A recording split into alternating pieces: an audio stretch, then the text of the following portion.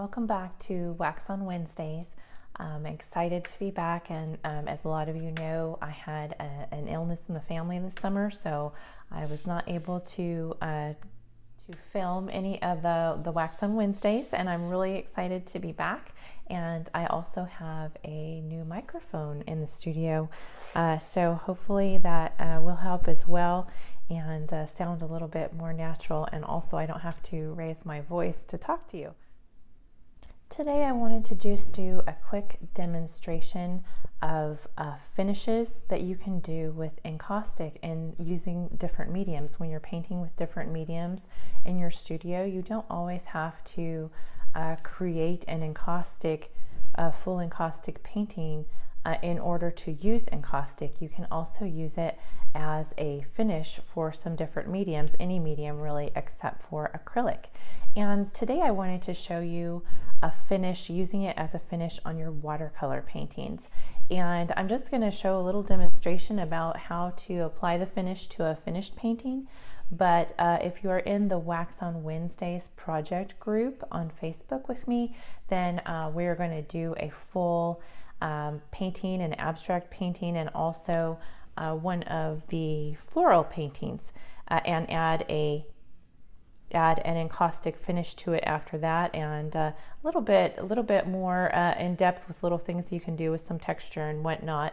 And also, if you are in the upcoming Encausticology 101 online workshop, we are going to be working in landscapes on with the watercolor, and then of course adding that as a finish too, and just some beautiful things with watercolor in Encausticology 101 online workshop that's coming up on September 21st. If you've already registered, I'm excited to have you join me. And I'm just going to go over a little bit about how I do these paintings. I use, for these, I'm just using Canson watercolor paper. It's 140-pound paper, and I would say it's probably the equivalent of a student grade paper. I use it a lot in the workshops. It takes a beating. It works great for, a lot of people use it for acrylic and watercolor and mixed media, and next time I might show you the artist grade papers, which I like to work with the arches as well, watercolor paper. But the Canson is just kind of a universal great paper to play around with and work with. And I love testing out all paper with wax. As long as it's an absorbent paper, it accepts the wax. Every paper accepts the wax differently, and it's kind of just a great exploration to try out different papers and see how how it accepts the wax and the translucency level. And it's kind of a magical thing to play around with different papers. So for this one today, we're going to use Canson, and also I've mounted it on to these masonite boards. I got these boards at the hardware store at Home Depot or Lowe's, I can't remember which, but I asked them to cut them down for me into these 6x6 squares. I love working with these practice boards in the studio, and they were good enough to cut them down for me. If you go to your local hardware store, they may charge you for a couple of the cuts, depending on how many that you want cut down, but I'm pretty sure they will do them for you. Mine did.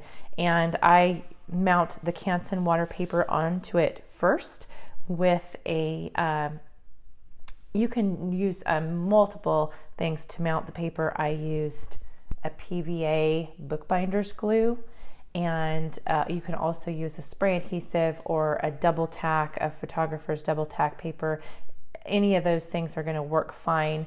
You want to make sure that you have a brayer or something to make sure that there's no air bubbles or anything when you mount it. It's nice and flat and adhered to the surface well. And I did use the 140-pound watercolor paper. It works better when you're using watercolors. It's a little bit thicker when you go to add the encaustic to it, but as far as watercolor, I like to use that heavier weight and any mixed media, so it can take a beating, especially if I'm doing some sort of abstract painting or a wet on wet wash with a watercolor. I want to use that heavier grade paper. So here I just have a floral And this is watercolors, and let's see, this is mostly Winsor Newton. This is mostly Winsor Newton Cotman watercolors, and also some Holbein Artist Gouache. And that's what I used to do these. And now I'm just going to take a clear encaustic medium, any encaustic medium that has purified beeswax and Damar resin in it, and this is a clear, and I'm just going to add it right over my dried painting. I love the way it looks on my watercolor paintings, and to me it's just not finished, of course, unless I've added encaustic to it. And of course that's the encaustic artist in me, but I just love this as a finish. And now that I've added a layer of encaustic over the painting, I'm going to go ahead and fuse it with a heat gun. Because I've already mounted paper onto this board, I'm always going to use the heat gun in this process and not my torch.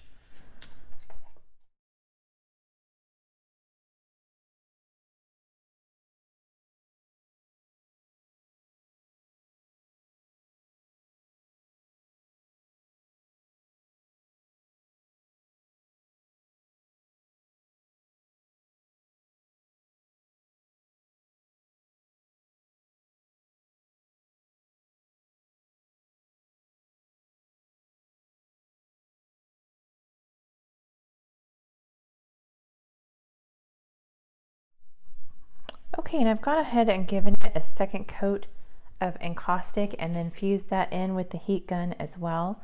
And you can see the translucency, that the paper has become completely translucent underneath the watercolor. And I personally love this dreamy effect. It's kind of like the flowers are floating there, and it has a little bit of bloom up here in the corner, but I expect that to almost go away completely when it solidifies.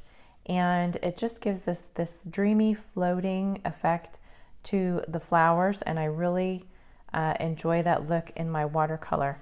And this is with 2 coats painting, but this is 2 layers, and it just has that beautiful sort of dreamy effect. So let's go ahead and do a landscape. And here's one of the watercolor landscapes, and I'm going to go ahead and do the same thing and add a coat of clear encaustic medium.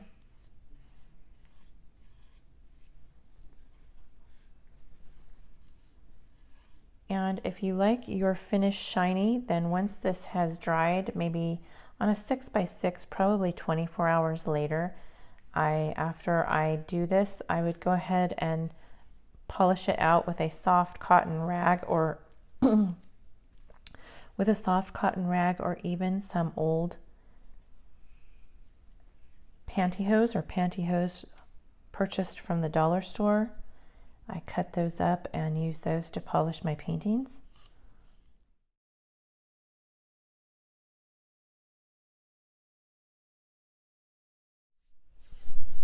I'll wait for a minute for that to solidify, and then I'll go ahead and add a second coat. And you can see where the paper has begun to accept the wax in some areas, and some areas it hasn't yet, and it'll appear this dark cloudy effect for the areas of the paper that have begun to accept the wax. So I'm going to, when I fuse the second coat, I'm going to fuse most of that in so it has more even tone to it.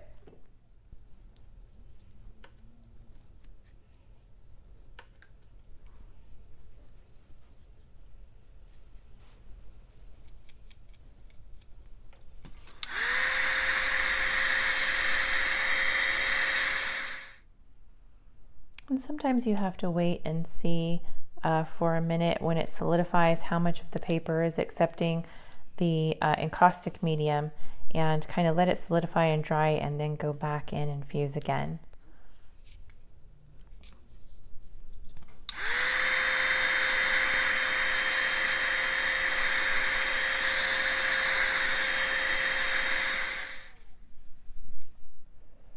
And now I have a more universal tone over it. More of the paper has accepted the wax.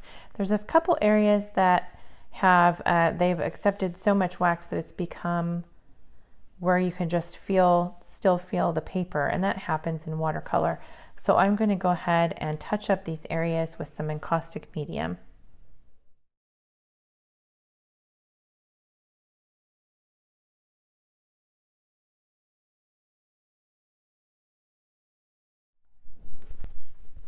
I'm going to go ahead and add a finish to one more of the watercolor landscapes.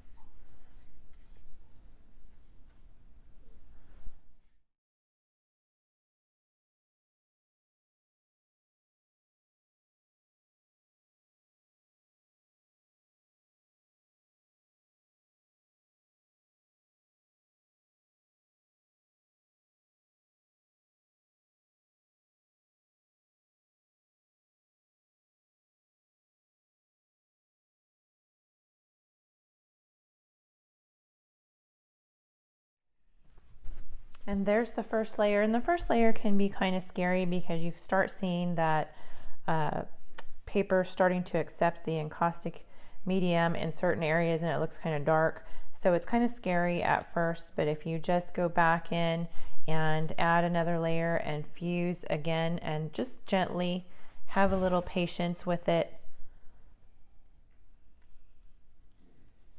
Don't get it too hot all at once. You can let it solidify and go back in.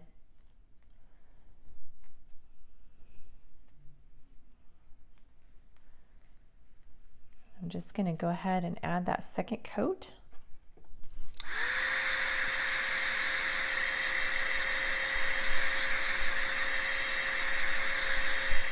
And I never stay on it too long, especially a small size piece like this, which is a 6x6. I go in, I keep my hand going in a circular motion with that heat gun, and then I let it solidify for a minute and kind of just let it do its thing and back off of it for a minute and let it solidify. And then if I feel that I need to go back in and touch up an area or go over it again, I'll go back in with the heat gun and hit it again. And picking it up to see if there's any little imperfections that I want to fix, and I see an area here and here where the encaustic has seeped down right to the board, and so I'm going to go ahead and add a little bit more medium there, and there's a couple little air bubbles and things that I need to go back and fuse just one more time.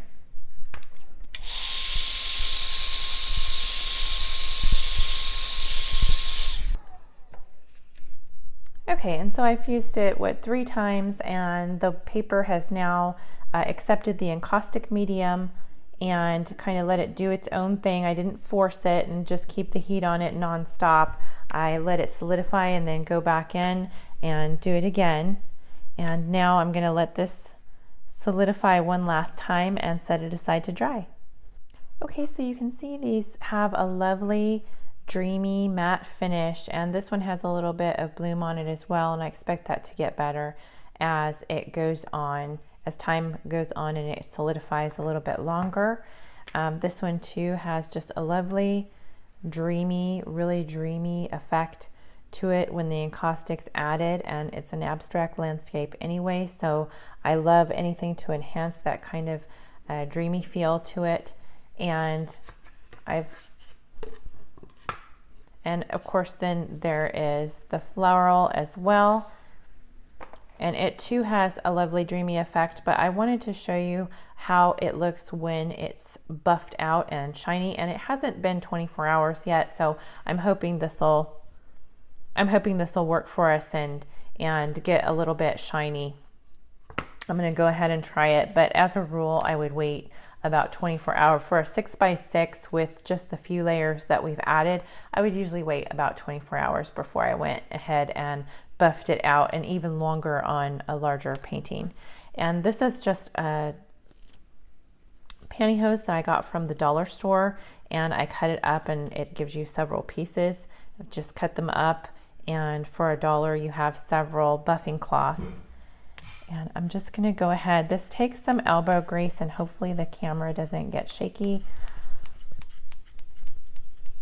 from me buffing, but I'm just going to go ahead and go in a circular motion, just like when I am fusing. And I see that there's a couple areas on this where the wax needs another coat, and I can tell as I buff it out that it's gone down to the paper in this area here. I don't know if you can see it plainly on the camera, but I'll probably go in later and add yet another coat of wax to this piece as well. And that's the great thing too, is even though I'm buffing this right now, I can still go ahead and add another layer of encaustic and build up multiple layers if I want to. I can actually keep going on this. And that's the great thing, another great thing about encaustic.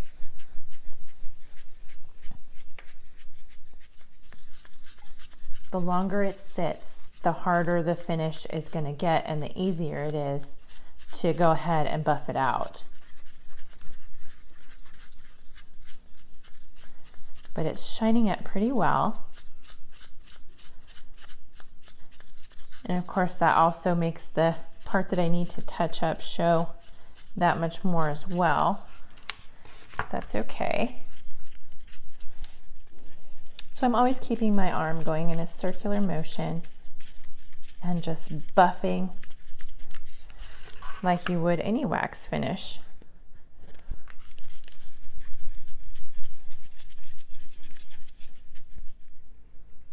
Okay, so this has literally been less than 3 minutes that I took to polish this 6x6 painting, and you can see how shiny, hopefully, that has become in just 3 minutes of buffing with some pantyhose. And you can also see the little area here better that has the paper showing through here and a little bit here on this flower. But I can go back in now and add another layer of encaustic and do it all over again. And as soon as I fuse it, I can choose once again whether I want it matte finish or to buff it out. And I can make my choices all over again and continue to build if I wanted to. But this is just one way of finishing your watercolor paintings, and I think that it really just gives just a great effect to watercolor, especially to loose abstract florals, loose abstract loose abstract landscapes. And here's the landscape in a dreamy sort of matte finish without being buffed out, and the flowers all shiny. So I hope you enjoyed this week's project with watercolor and encaustic, and if you'd like to see a full painting project with the watercolors and encaustic, you can always join us in the Wax on Wednesdays project group on Facebook, and the link for that is below. And also we are doing the whole gamut of a whole section of watercolors and encaustic on Encausticology 101 online workshop beginning September 21st. And I'm so happy to be back here on Wax on Wednesdays. Have fun, guys. Happy creating. Bye-bye.